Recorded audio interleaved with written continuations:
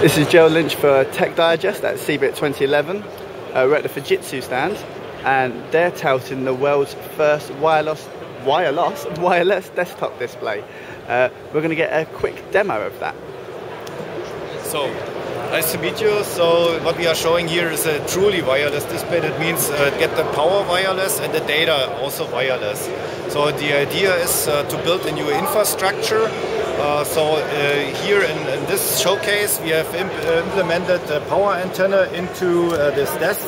So it's called the Smart Universal Power Antenna. The reason smart, because only the parts you need for the equipment is active, and universal is because it works with more than one device. So in future you can power lamps or displays, or you also can use it for charging, for example, your smartphone or your notebook.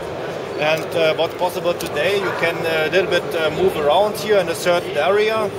And we can also turn around. You see there's absolutely no cable.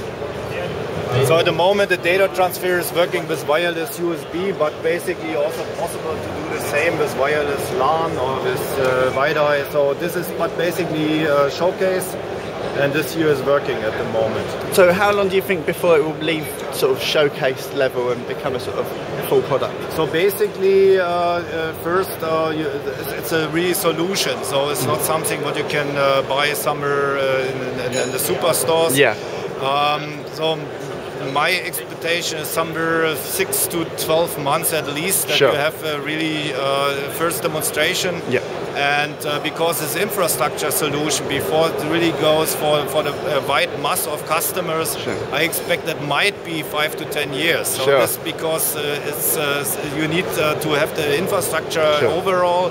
So could be somewhere, for example, built in a trains or airplanes. So Yeah. we are in discussion with these guys, Yeah. but it's really early discussion. Yeah. But there's a lot of interest for the stuff. Yeah, it's definitely one of the more innovative things we've seen here today.